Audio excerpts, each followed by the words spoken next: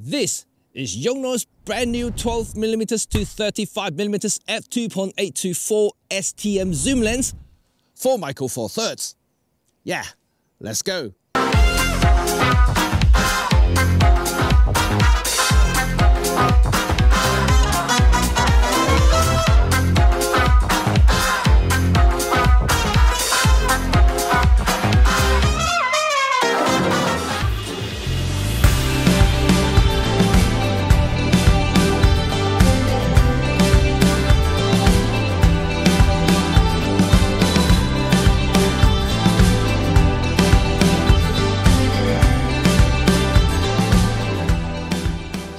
This is Jimmy Cheng from RED35. Today, we're looking at something rather interesting from Yongnuo.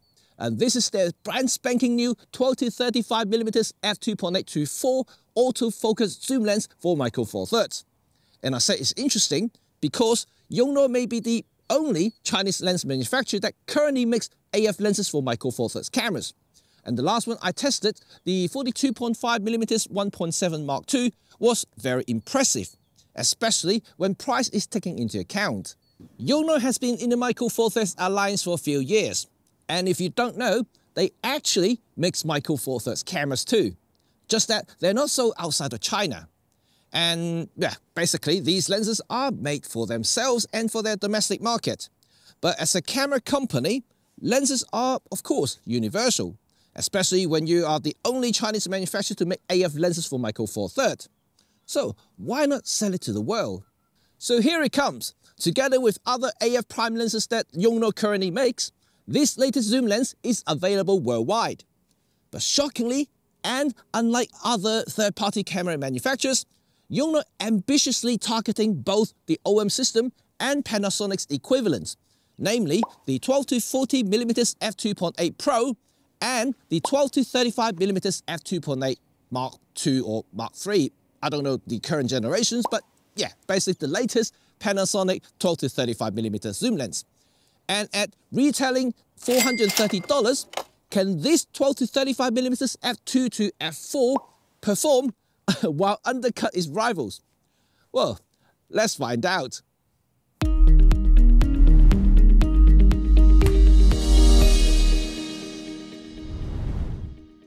Just like Yongnuo's 42.5mm 1.7 Mark II, the lens is mainly built with plastic. Well, the only metal parts that I can see is the mount itself and those decorative rings on the lens. It certainly feels cheaper than any of its target rivals. No, there's no competition when you compare to OM system 12-40mm f2.8 because it is entirely built with metal. And even the Lumix 12-35mm 2.8 Mark II, this plastic, feels slightly more premium and better finished than this one. And because if you look closer, you will see the lens barrel has some sort of uneven surfaces that almost feels like they are 3D printed. But that's how I feel by touching it and see by looking at it. In reality, it is a very solid lens and everything feels tightly put together. The zoom ring could be a little bit more smooth, but it works perfectly. And the focusing ring, well, it feels like an entry-level lens. But then again, it works fine. Both the AM, FM and macro switches, yes, you heard that right, macro, which I'll talk about later, feels quite tactile and again solid. And the included metal lens hood, well, click into place assertively. And overall, while the build isn't something to write home about, it certainly feels well put together.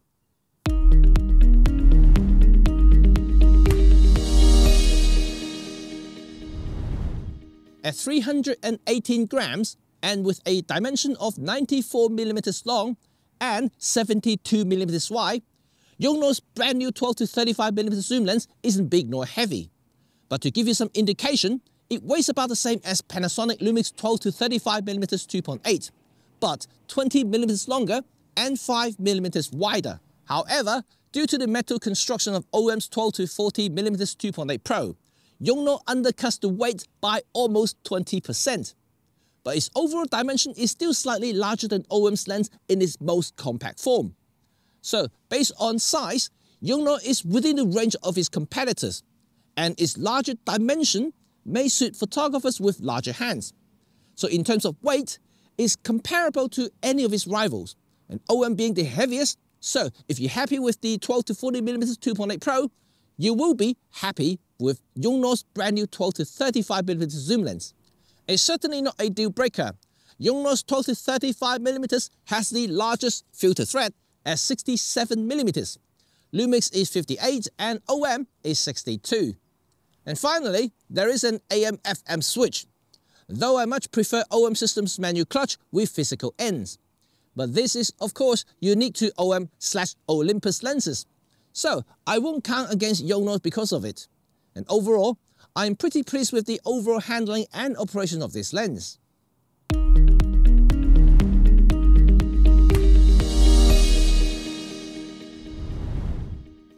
The first generation of Yongnuo AF lenses were shockingly poor, but the second generation, like the one I tested, improved significantly. While it can't match the speed outright against neither OM or Lumix, it can certainly deliver under most day-to-day tasks.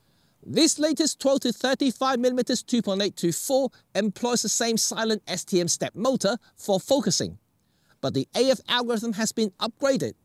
During my test, I found it to be very quick and accurate. In stills mode, single AF is on par with my OM lenses, and CAF is almost as fast as the 12-40mm 2.8 Pro, which is pretty impressive. In terms of speed, the wider the focal length, the faster it gets. Having said that, the AF speed is fast enough for most, but the most demanding photographers. Turning to video, I found the tracking speed to be adequate. It tracks fine without any hunts, but the speed is a little on the slow side. I need to turn the tracking sensitivity and speed up to match my OM System's 12-40mm 2.8 speed. But then again, I didn't encounter any problem in losing focus or hunting. So well done, Yongnuo. And finally, it supports OM System's subject tracking, and I presume it will also work with any Lumix cameras.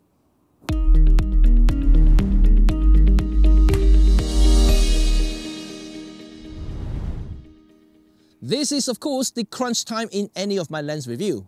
Yongnuo's new 12-35mm is quite a bit cheaper than both OM and Lumix.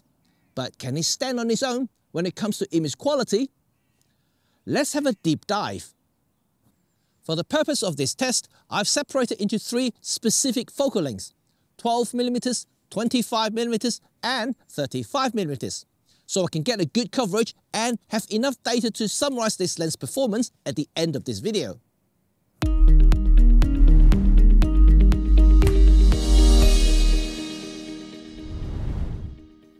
At 12mm, central sharpness is fantastic, and this is consistent across all aperture settings until f16, when diffraction starts to soften the image.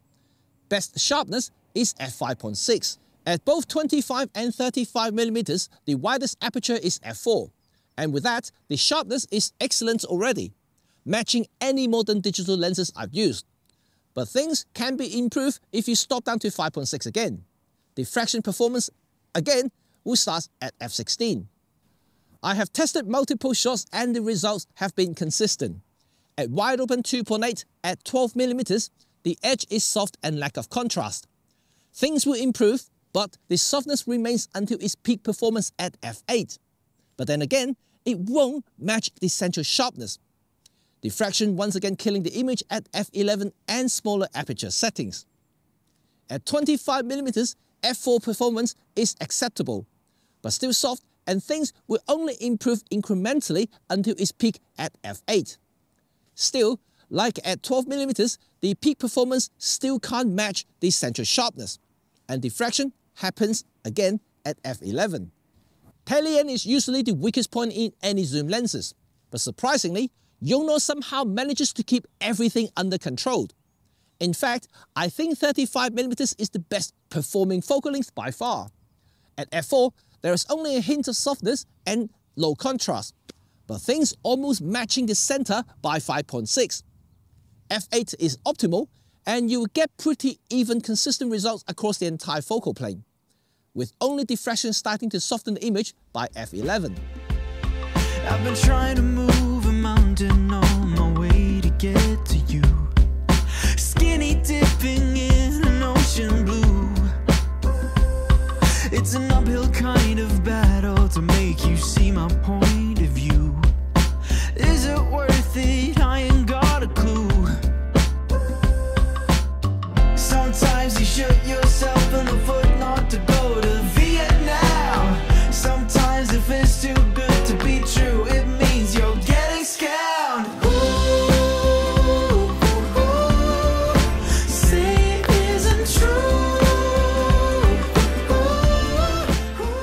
may be the weakest point of Yongnuo's new 12-35mm zoom lens. Dark corners are clearly visible at 12mm from 2.8 all the way to f8. Yes, f8. Okay, you won't notice much after f4, but if you do a side-by-side comparison, you will see the fall-off. And even at 25 and 35mm, vignette is prominent at f4, but improves dramatically at 5.6, before completely disappear once again at f8. But one thing I'm quite impressed is that the color consistency across the entire zoom and aperture range. Yes, strange it may seem, but I've seen some lenses where color shifts a tiny little bit by different focal length and aperture settings. Quite interesting. In contrast, flare control is excellent. Yongnuo also claims to have nano fluoride coating to help protecting your front elements from water, oil and dust, similar to that used on Olympus Pro lenses. Well, that's something to shout about, right?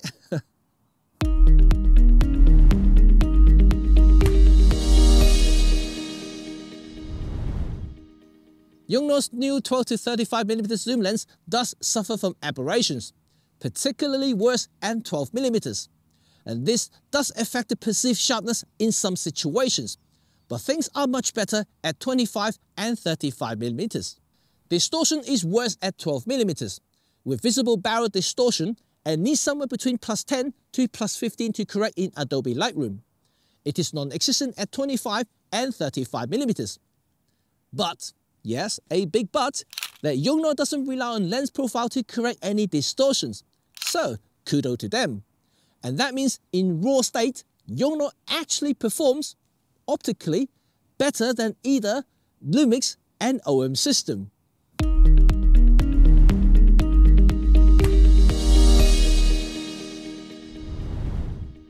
This can get personal. Bokeh is always a Marmite affair. But as you can see, the bokeh looks quite nice, but very vintage. However, things will turn south when the lens hits the light. Specular highlight bokeh looks quite busy, and this has somewhat affected by the vintage-looking characters of the lens draw. So again, it really depends on whether you dig that look or not.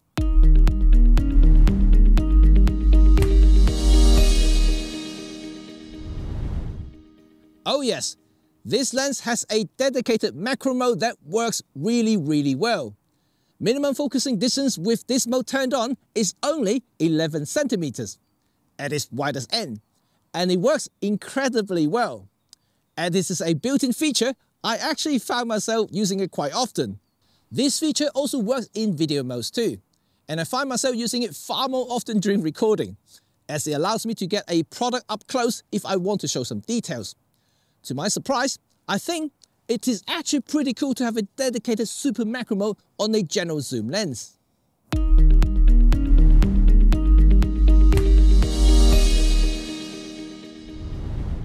As a general zoom, I wouldn't say it's bad, but breathing, it is a problem throughout the entire focal range.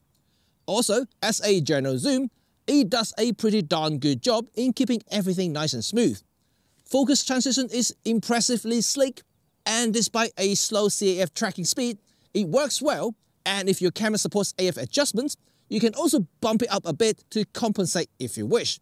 And overall, it is a great general video lens for casual snappers and vloggers.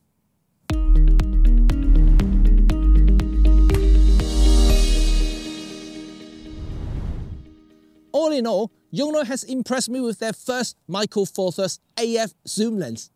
Is it better than more premium offering from OM System or Lumix? No, absolutely not yet. But at half the price, almost half the price, it is hard to argue that this is a bad lens whatsoever. And it does everything well enough to stand on its own, and virtually no absolute direct competition in this price range. So, what's my verdict? Should you avoid it, consider it, shortlist it, or go ahead and buy it? Before I answer my question, let me tell you, if you already own either the Lumix or OM System's 2.8 zooms, then the quick answer is no. This lens won't give you more unless you fancy that super macro mode. But if you don't, then things get interesting. You should definitely consider it, or even shortlist it, Because at this price, Yongnuo still undercuts OM System's brand new 12-35mm f4 Pro, though the latter has superior optical performance over this and also fully weather sealed. But again, Yongnuo has that super macro and almost as good optically.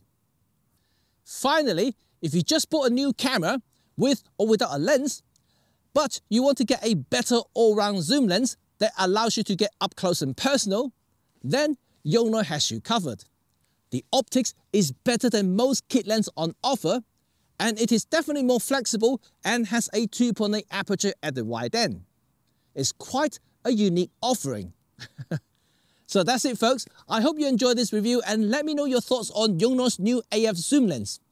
I am personally quite impressed with the company, who also continues to invest and develop new micro four thirds lenses. Despite the odds, continues to offer autofocus on all the offerings at affordable costs. And now, what's next? Maybe a new 40-150 or maybe even a 100-400. I will be waiting eagerly. Anyway, you know what to do now. Thumb if you like this video and sub if you want to stay in touch with all things photography, filmmaking, and of course, micro four thirds. Peace.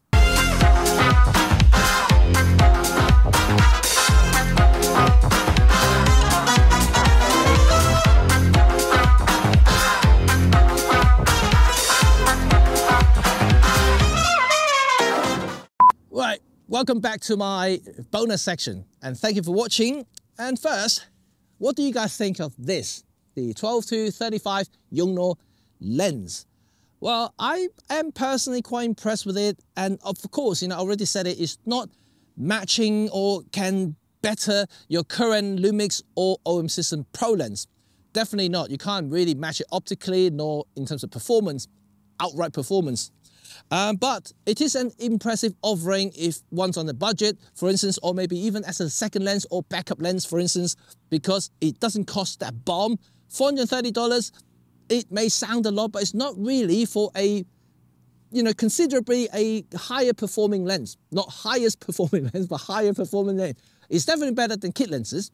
And to be quite honest, you can easily spend $300 on a kit lens from major manufacturers. So this is a little bit more, but does give you a 2.8 aperture at the wide end and also giving you that step motors and also super macro mode, which is quite handy. Overall, I am actually quite happy about this lens, and I'm also really, really grateful for Yongnuo continue to invest and develop AF lenses from scratch for micro four thirds. And I'm not joking, because there aren't many manufacturers doing that. And really, really good that they continue to do this. And I am, oh, it's really bright now.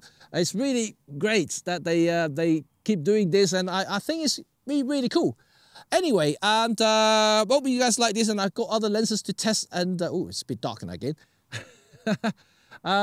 So if you guys want to continue to support this channel, and remember to subscribe, spread the word if you can, and I will still try to do my photo walk, which I already promised at the beginning of the year due to my health, and I have to stop a lot of things and slow down my productions.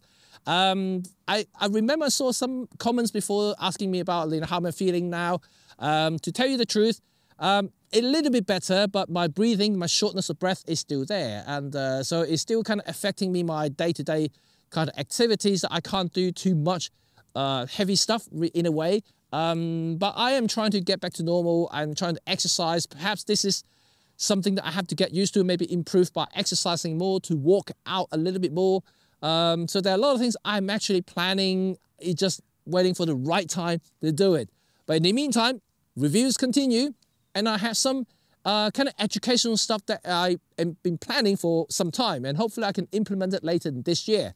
But in the meantime, you can join us live or our weekly chat with Rod Lawton on Wednesdays, our Red Hot Talk. We talk about photography, we talk about gear, we talk about anything in there. So if you want to join us live or watch us on demand afterward, you're welcome to do so through my YouTube playlist or even YouTube podcast in the States only for the time being.